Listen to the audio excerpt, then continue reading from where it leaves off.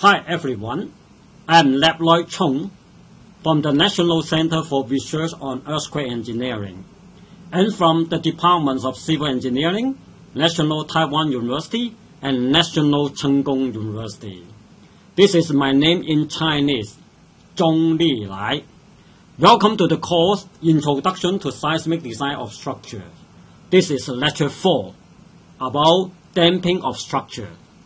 In Lecture 2, we have studied the free vibration of a single degree of freedom structure without damping. And we found that once the structure oscillates, it never stops. It will oscillate forever with the same amplitude.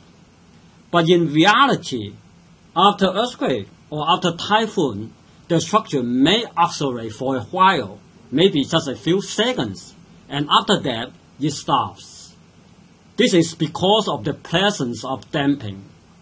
And damping may be induced by the sliding of non-structural elements, maybe the sliding of the furniture, or the interaction between non-structural elements, or the pounding between non-structural elements, or the interaction between non-structural and structural elements. Maybe there's some impact, or the sliding between in the beam column joint, or the cracking of the reinforced concrete elements. Anyway, damping is really exists in real structure. Because the existence of the damping, the structure will not oscillate forever. It will stop and it will die out.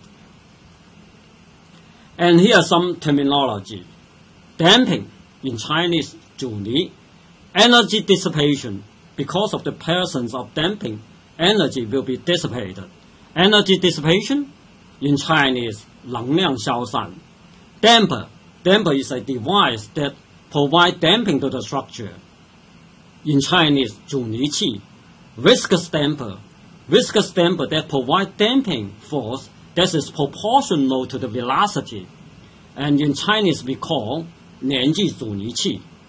Damping coefficient. That's the coefficient that multiplied with the velocity, we can have the damping force. In Chinese, 阻尼系数.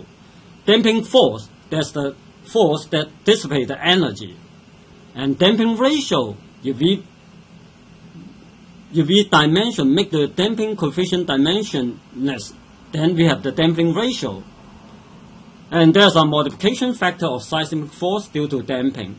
Because of the presence of damping, the seismic force may be less or larger.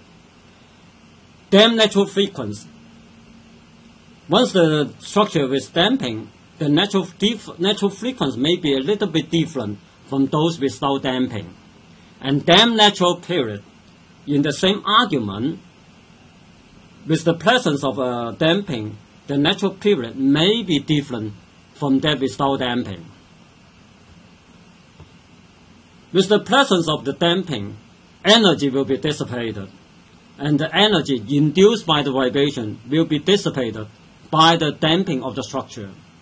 And because of energy dissipation, the structural response may be reduced. In general, the higher the damping, the more the energy dissipated, and the lower the structural responses, and the smaller the seismic force. This damping ratio is different from 5%. And for short period structure, the modification factor of seismic force due to damping is 1 over BS. For 1 second period structure, the modification of seismic force due to damping is 1 over B1. And BS is the modification factor of seismic force for short period structure due to damping. And B1 is the modification factor of seismic force for 1 second period structure due to damping. And BS and B1 are provided by the Seismic Design Code in section 3.2. And here's the table provided by the Seismic Design Code. This is table 3.1 in the Seismic Design Code. And here is the effective damping ratio, 2, 5, 10, and up to 50. And here's the BS. BS is the modification factor for short period structure. and B1 is the modification factor of seismic force due to damping for 1 second period structure. And you will find that when the damping ratio is 5, BS equal to 1 and B1 equal to 1. Of course, 1 over BS is also 1. 1 over B1 is also 1. That means that if the damping ratio is 5%, there's no modification due to damping. If the damping ratio is higher than 5%, say 10%, then BS equal to 1.33. That means that 1 over BS may equal to 0.75. And B1 equal to 1.25. That means that 1 over B1 equal to 0.8. Therefore, the seismic force may be less. Yeah. And if the damping ratio is less than 2%, BS equal to 0.8, 1 over BS is 1.25. That means that the seismic force is scaled up to 1.25 times. And also for B1 is 0.8. 1 over B1 is 1.25. Therefore, the seismic force is scaled up to 1.25 times. If the damping ratio is other than that stated, suppose is 8%, then we can find out BS and B1 by means of linear interpolation. If damping ratio equal to 5%, multiplication factor for short period, BS, and 1 second period structure, B1, are 1. That means that the seismic force will not be modified. If we go back to the previous slide, when the damping ratio is 5%, BS equal to 1 and B1 equal to 1. And if the damping ratio is lower than 5%, then the modification factor for short period, BS, and 1 second period structure, B1, are smaller than 1. That means that 1 over BS is larger than 1, 1 over B1 is larger than 1, then the seismic force will be scaled up. Say if the damping ratio is 2%, BS equal to 0.8. That means that 1 over BS is 1.25, B1 equal to 0.8, 1 over B1 equal 1.25. That means that the seismic force will be scaled up by 1.25%, scaled up to 1.25 times. If the damping ratio is higher than 5%, then the multiplication factors for short period, BS, and 1 second period structure, B1, are greater than 1. That means that the seismic force will be scaled down. Say if the damping ratio is 10%, BS equal to 1.33. Therefore, 1 over BS is about 0.75. Therefore, the seismic force is scaled down to 0.75 times. And B1 equal to 125, 1 over B1 equal to 0.8. Therefore, the seismic force is scaled down to 0.8 times.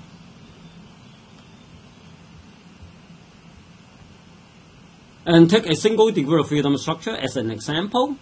And the structure can be modeled as mass spring damper system. The mass here is M.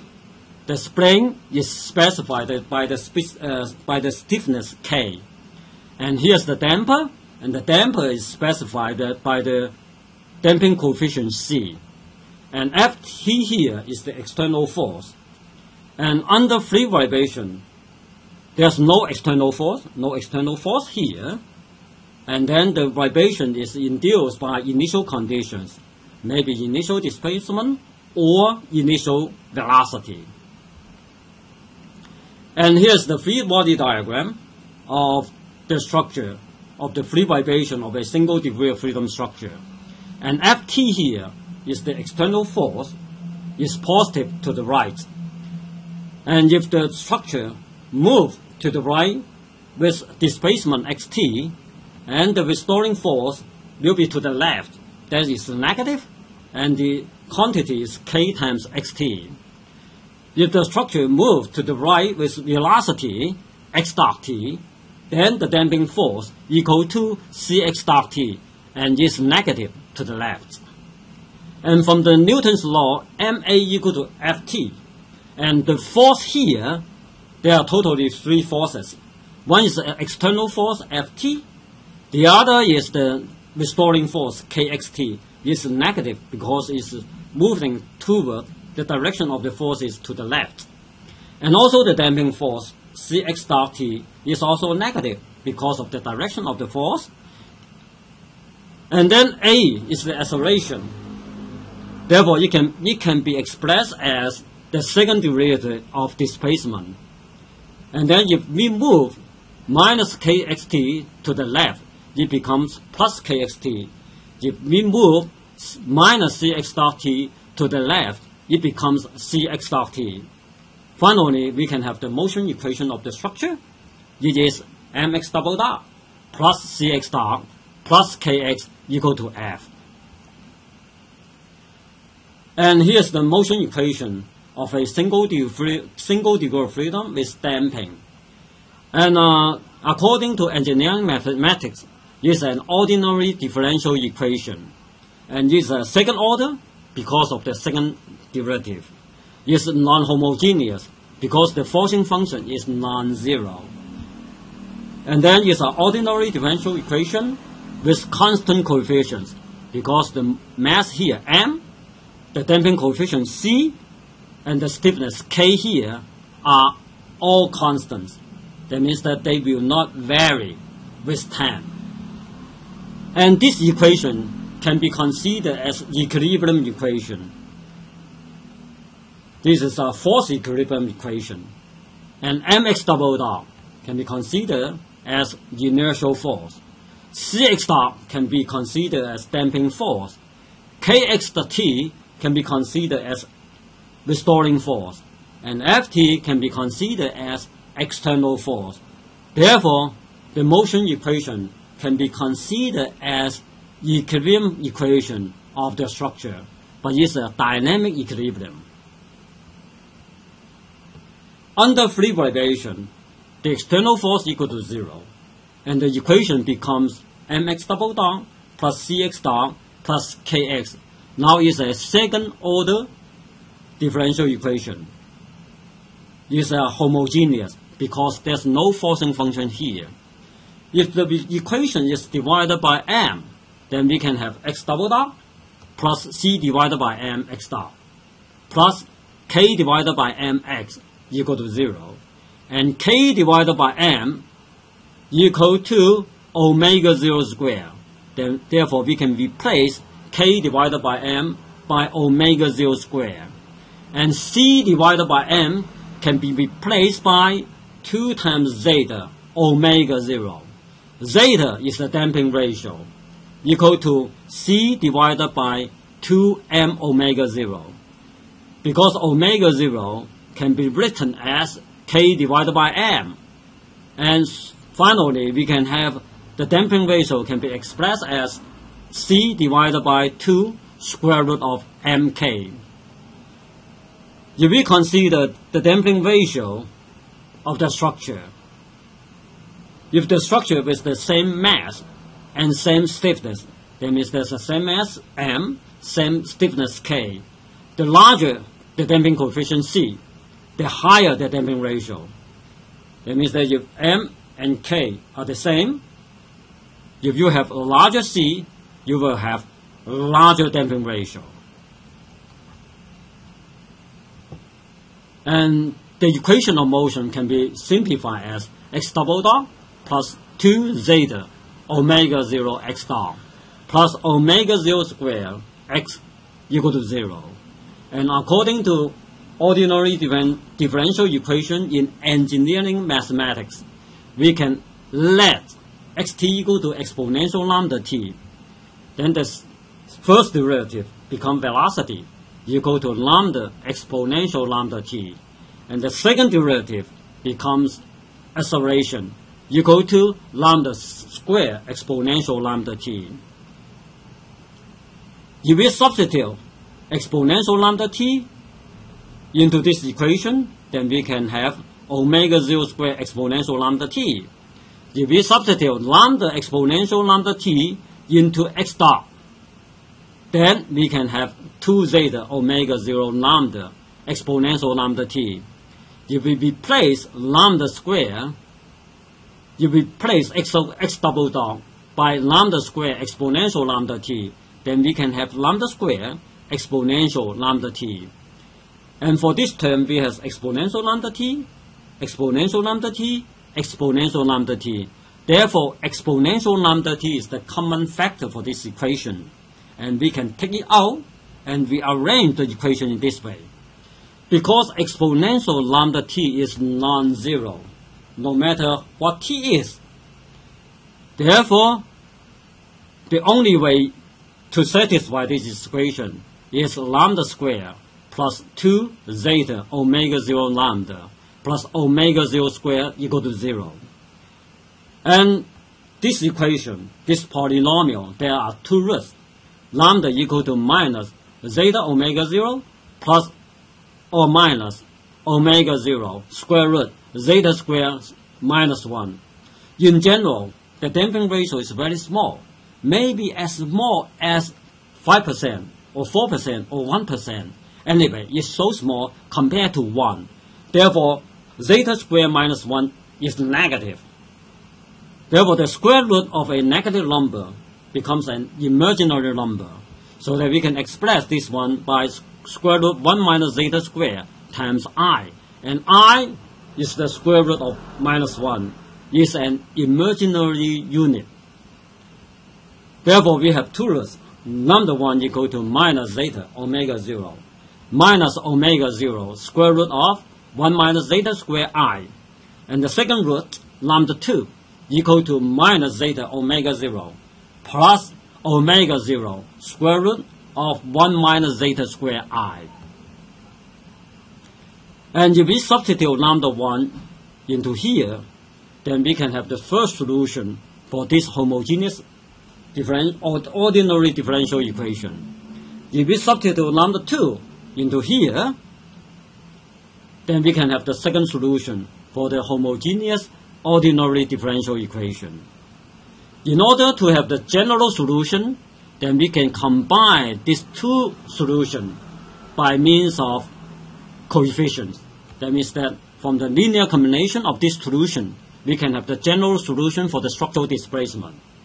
And lambda 1 equal to minus zeta omega 0 minus I omega 0 square root 1 minus zeta square t. And lambda 2 equal to minus zeta omega 0 plus I omega 0 square root 1 minus zeta square t. Therefore, from the first term, we have exponential minus zeta omega 0 t. From the second term, we have exponential minus zeta omega 0 t. Therefore, exponential minus zeta omega z is the common factor. You can take out from the equation, from the expression. And then, from Euler's formula, we have exponential I theta equal to cosine theta plus I sine theta. Therefore, exponential minus omega 0 square root 1 minus zeta square t equal to cosine omega 0 square root 1 minus zeta square t minus I sine omega 0 square root 1 minus zeta square t. And this is according to the Euler's equation. And then we consider the second term. There's exponential I omega 0 square root 1 minus zeta square t. And according to Euler's formula, we can express as cosine omega 0 square root 1 minus zeta square t plus I sine omega 0 square root 1 minus zeta square t. And then we arrange these 2 terms because cosine omega 0 square root 1 minus zeta square t is a common term. And then we can take it out. And another common factor is sine omega 0 square root 1 minus zeta square t. Then we can express the equation into this way. Therefore, we assign C1 plus C2 as a new coefficient, small c1. I minus C1 plus C2 as the second coefficient, small c2. Therefore, the structural displacement can be expressed in this way. Therefore, xt equal to exponential minus zeta omega 0t times c1 cosine omega 0 square root 1 minus zeta square t plus c2 sine omega 0 square root 1 minus zeta square t.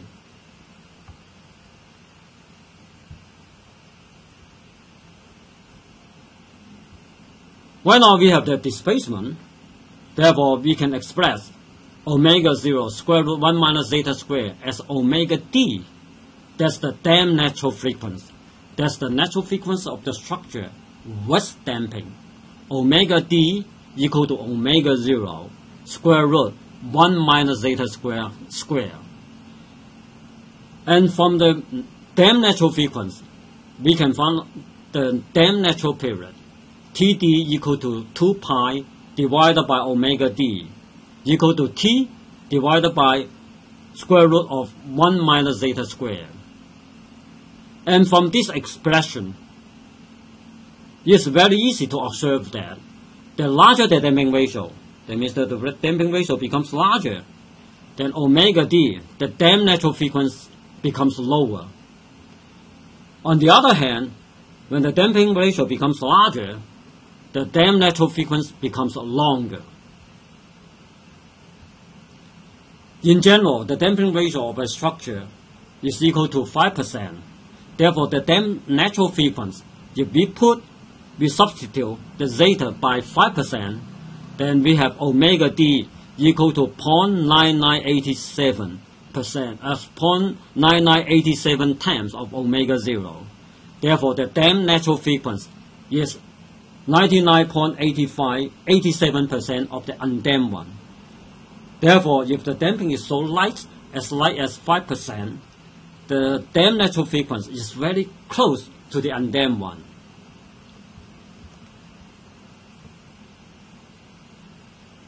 Once we have the displacement, we can take the first derivative to have the velocity and the second derivative to have the acceleration. And we have two coefficients here, C1 and C2 for the displacement, C1 and C2 for the velocity, and C1 and C2 for the acceleration. And if we have two additional conditions, then we can solve for C1 and C2. Once C1 and C2 are solved, then we can have the displacement, velocity, acceleration of the structures. And here's an example. If the initial displacement is non-zero and x of 0 equal to x0, and the initial velocity equal to 0, there's x dot of 0 equal to 0. And from the initial displacement, we substitute 0 for t, then we have cosine 0 equal to 1, sine 0 equal to 0. Then we can have c1 times 1 plus c2 times 0 equal to x0. Then we can solve for c1 equal to x0. And then from the initial velocity, we substitute 0 for t. Then we have sine 0 equal to 0, and cosine 0 equal to 1, cosine 0 equal to 1. Then we have minus c1 times zeta times omega 0 times 1 plus c2 times omega d times 1 equal to 0. Then we can solve for c2 equal to c1 zeta omega 0 divided by omega d. And we have already solved for c1. Therefore, we can express c2 as x0 times zeta times omega 0 divided by omega d. If we substitute c1 and c2 back to the equation for displacement, then we can solve for structural displacement. Xt equal to exponential minus zeta omega 0 t times x0 cosine omega dt plus x0 zeta omega 0 divided by omega d sine omega dt. And after observing this equation, we have a factor here, exponential minus zeta omega 0t. As t tends to infinity, this term exponential minus zeta omega 0t tends to 0. Because zeta is positive, omega 0 is positive. Therefore, as t tends to infinity, this term, this factor, tends to 0. Therefore, x also tends to 0. So that we have, as t tends to infinity, the displacement tends to 0. Once we have the displacement, take the first derivative, we have the velocity. Take the second derivative, we have the acceleration. And exponential zeta omega 0t is the common term for displacement, for velocity, for acceleration. Therefore, as t tends to infinity, the displacement tends to 0, the velocity tends to 0, the acceleration also tends to 0. And then consider another example. In this case, initial displacement is 0, therefore x of 0 equal to 0. And initial velocity is non-zero, therefore x dot of 0 equal to x0 dot. From the initial displacement, we have x0 equal to 0. Then we can substitute 0 for t. Then we have c1 times 1 plus c2 times 0 equal to 0. So that we have c1 equal to 0. And from the initial velocity, x dot of 0 equal to x0 dot. And we substitute 0 into this equation. We have 0 plus c2 times omega d times 1 equal to x0 dot. Therefore, we can solve for c2 equal to x0 dot divided by omega d. Once c1 and c2 are solved, then we can substitute c1 and c2 back to the equation of displacement. Finally, we can solve for structural displacement. Xt equal to exponential minus zeta omega 0t times x0 dot divided by omega d sine omega dt. And because of this term, as t tends to infinity, the exponential tends to 0. Therefore, as t tends to infinity, the displacement tends to 0. Once we have the displacement, then we can take the first derivative so that we have the velocity. And take the second derivative, we can have the acceleration. And for displacement, velocity, and acceleration, exponential minus zeta omega 0t is a common factor. Therefore, as t tends to infinity, xt tends to 0. That means that the displacement tends to 0, the velocity tends to 0, the acceleration also tends to 0. And then we are considering the third example. And in this case, initial displacement is non-zero. X of 0 equal to x0. Initial velocity is also non-zero. X dot of 0 equal to x0 dot. And from the initial displacement, x of 0 equal to x0, we substitute 0 for t. Then we have c1 times 1 plus c2 times 0 equal to x0. So that we can solve for c1 equal to x0. And from the initial velocity, then we can substitute 0 for t here, for the equation of velocity. Then we have minus c1 times zeta times omega 0 times 1 plus c2 times omega d times 1 equal to x0 dot. Then we can solve for c2 equal to c1 zeta omega 0 divided by omega d plus x0 dot divided by omega d, because c1 has already been solved. Therefore, we can substitute c1 equal to 0 here, equal to x0 here. Therefore, we can solve for c2 equal to x0 zeta omega 0 divided by omega d plus x0 dot divided by omega d. Finally, once we have c1 and c2, we substitute c1 and c2 back to this equation, then we can solve for structural displacement. Xt equal to exponential minus zeta omega 0 t times x0 cosine omega dt plus x0 zeta omega 0 plus x0 dot divided by omega d times sine omega dt. And z exponential minus zeta omega 0 t as t tends to infinity, this factor tends to 0. Therefore, we have, as t tends to infinity, the displacement tends to 0. Once we have the structural displacement, take the first derivative, we can have the structural velocity. Take the second derivative, we can have the structural acceleration. And we find that exponential minus zeta omega 0 t is a common term for displacement, velocity, and acceleration. And as we know, as t tends to infinity, this common factor tends to 0. Therefore, we have, as t tends to infinity, the displacement tends to 0, the velocity tends to 0, the acceleration also tends to 0.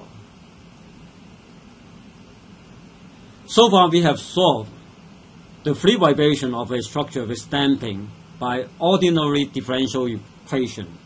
We would like to solve the same problem with different methods, that is, Laplace transform. Here we define Ys as the Laplace transform of Yt.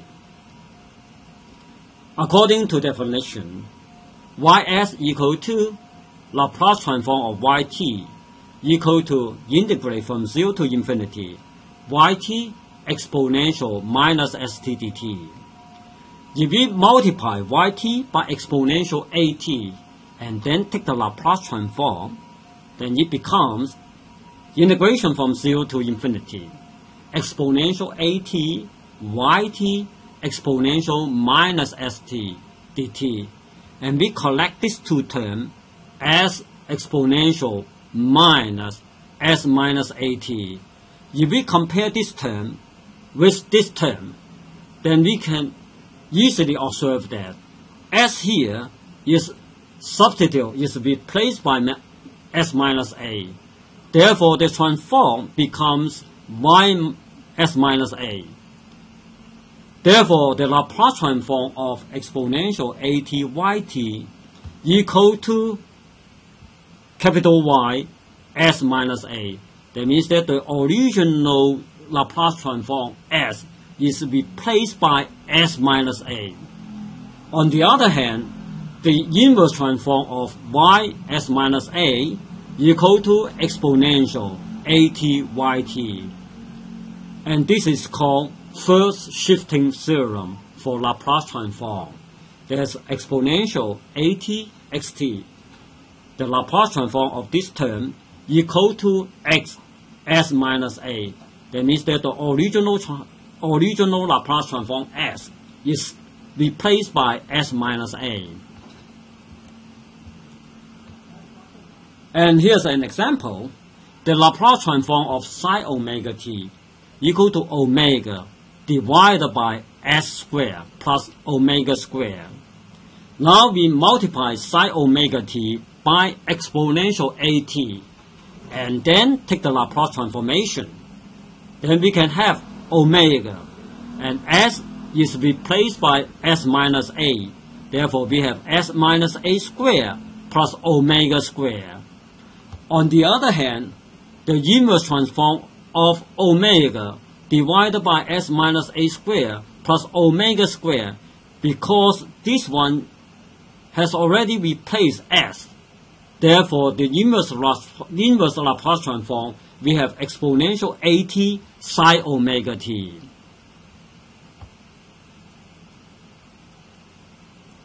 So, the Laplace transform of sine omega t equal to omega divided by s squared plus omega squared.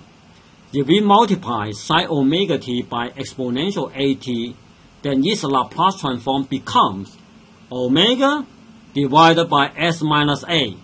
S is replaced by s minus a squared plus omega squared. And here's another example. Cosine omega t, the Laplace transform is s divided by s squared plus omega squared. If we multiply cosine omega t by exponential at, then its Laplace transform becomes s is replaced by s minus a, s is replaced by s minus a, therefore we have s minus a divided by s minus a squared plus omega squared. On the other hand, the inverse Laplace transform of s minus a divided by s minus a squared plus omega squared, because here is s minus a, not s. Therefore, we have to multiply the inverse Laplace transform by exponential at. Finally, we have cosine omega t. Its Laplace transform is s divided by s squared plus omega squared. If we multiply cosine omega t by exponential at, then its Laplace transform becomes s minus a, s is replaced by s minus a, divided by s minus a squared. S is also replaced by s minus a plus omega squared. And now we consider the free vibration of a single degree of freedom with damping. And this one is the motion equation of the structure. And we have two initial conditions. And here is initial displacement. x0 equal to x0. X dot of 0 equal to x0 dot. And then we take the Laplace transformation for this equation. xt, the Laplace transform is xs. X dot t, the Laplace transform is sxs minus x0. X double dot t, the Laplace transform is s squared, capital XS, minus s times initial displacement, minus initial velocity. And once we consider this equation, the only unknown is x of s. Then we can solve for x of s equal to x0 times s plus 2 zeta omega 0 x0 plus x0 dot divided by s squared plus 2 zeta omega 0 s plus omega 0 squared. Now we are going to find out the inverse transformation of xs.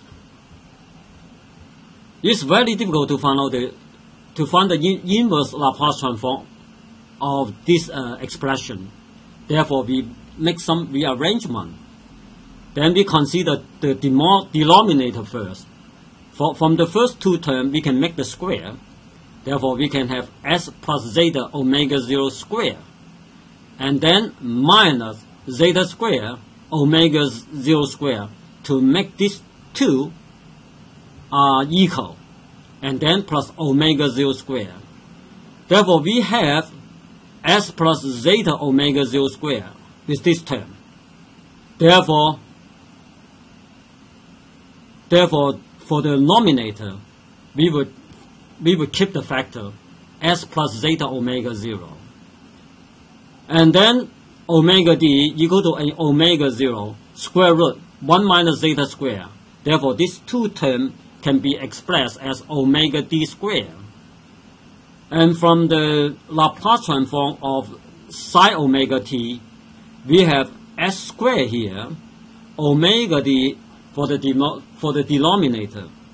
But for the numerator, we have also the omega d here. Therefore, we multiply omega d and then divide by omega d. Then from the first term, there's s plus zeta omega 0 divided by s plus zeta omega 0 square plus omega d square. Therefore, we can have a equal to minus zeta omega 0. Therefore, the inverse Laplace transform, we have a common term, exponential minus at, that is exponential minus zeta omega zt. And a is replaced by minus zeta omega 0. And this inverse Laplace transform is cosine omega dt. And then consider the second term. The second term is omega d divided by S plus zeta omega 0 square plus omega d.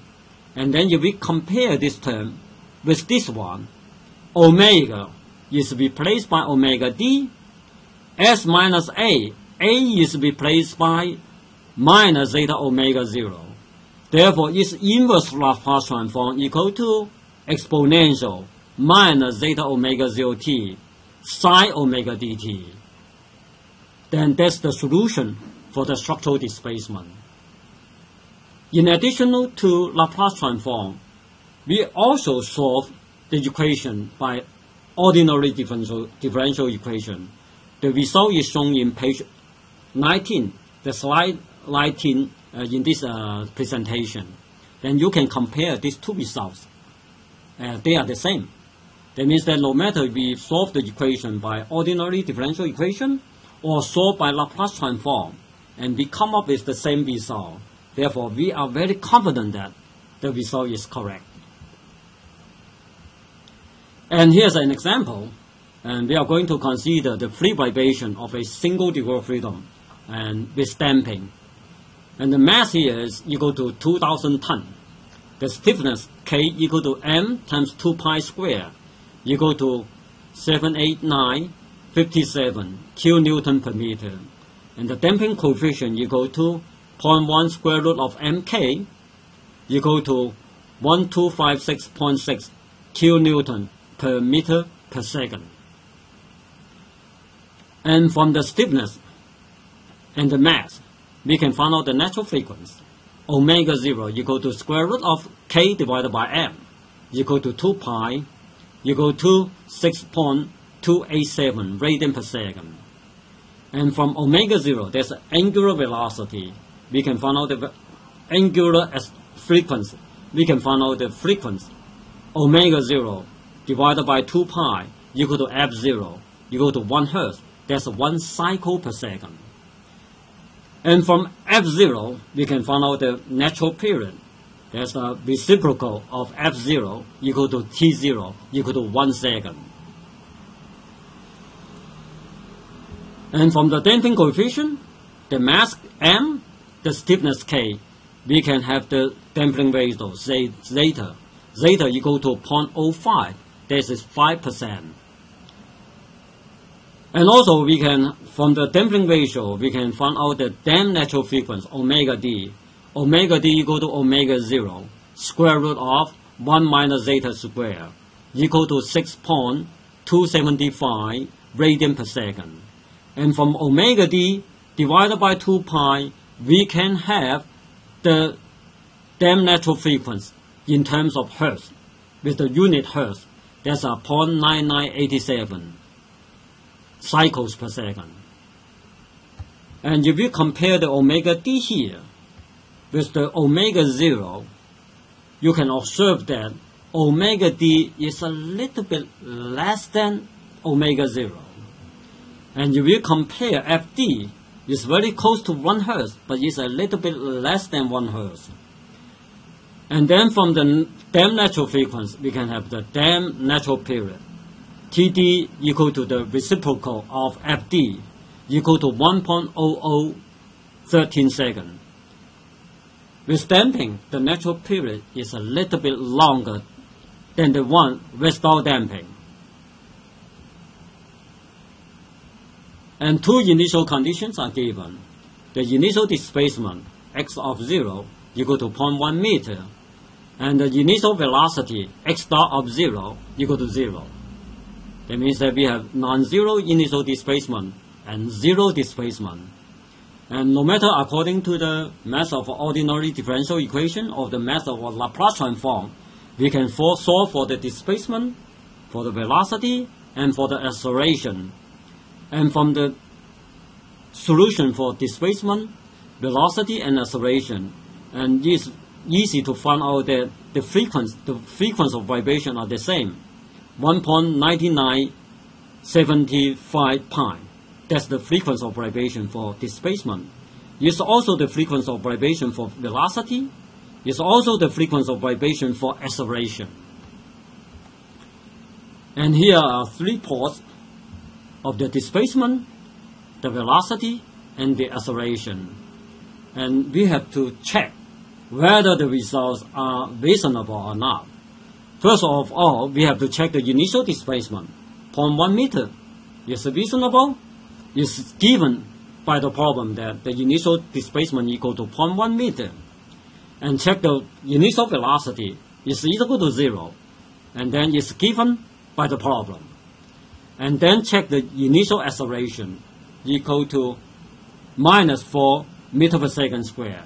And then you have to check it out from the solution for acceleration and substitute t equal to 0 to find out that whether the acceleration, the initial acceleration, is very close to 4 meter per second. And from here, when t equal to 0, this is 1, this is 1, this is 0. And this is a 3.9478 meter per second square. Therefore, the initial displacement, the initial velocity, and the initial acceleration have the values as we expected. And then check the period of vibration. It's about 1 second to complete one cycle of vibration for displacement, for velocity, and for acceleration. And then we check that damp natural period is 1.0013 seconds. Then means that it's very close to 1 second. And then as time goes by, the amplitude of vibration become less and less.